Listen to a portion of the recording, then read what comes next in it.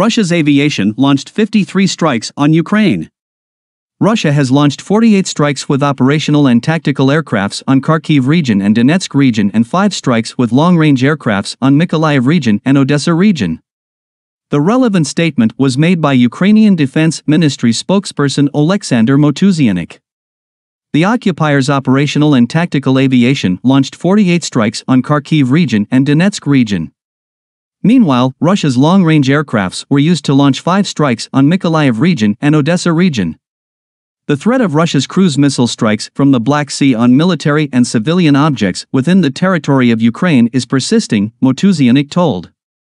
Russian invaders continue to destroy civil infrastructure and residential areas in Ukrainian cities with missile, air and artillery strikes on Donetsk region, Zaporizhia region, Luhansk region, Mykolaiv region, Odesa region and Kharkiv region.